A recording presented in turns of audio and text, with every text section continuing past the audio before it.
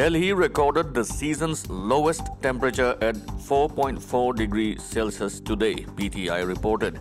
This comes as dense fog lowered visibility to 200 meters and affected traffic movement across the city.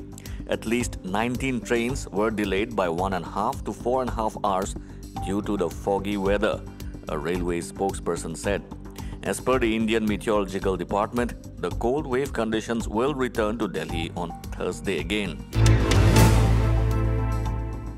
The Union Cabinet has approved an outlay of Rs 19,744 crore for the National Green Hydrogen Mission. Of the total outlay, Rs 17,490 crore will be allocated for strategic interventions and Rs 1,466 crore for upcoming pilot projects. The mission aims to develop green hydrogen production capacity of at least 5 million metric tons per annum and create over 6 lakh jobs. India's Defence Minister Rajnath Singh on Tuesday inaugurated a 100-meter-long bridge close to Arunachal Pradesh's northern border with Tibet in the Upper Siang district.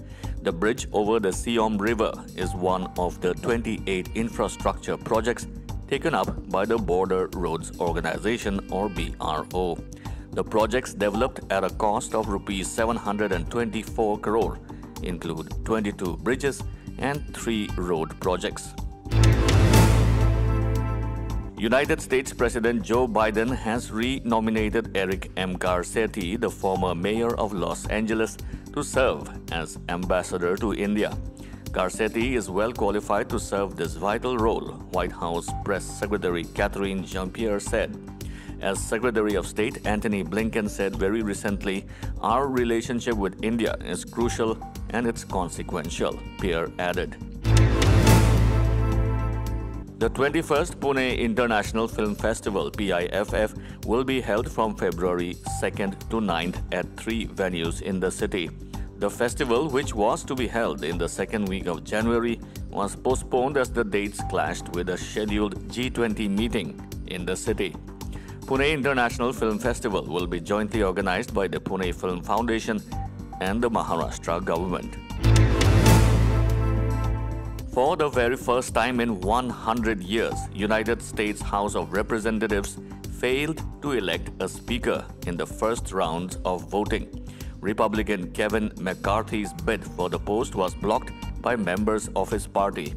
McCarthy failed in 3 ballots to achieve 218 votes needed to become speaker, a role second in line to Oval Office after the Vice President of the United States. During his first press conference as Al Nassr player, Portugal striker Cristiano Ronaldo said, "My work in Europe is done." He added, "I won everything. I played for the most important clubs in Europe. For me now, it is a new challenge here." He further said, "I am so proud of making this big decision in my life and in my career."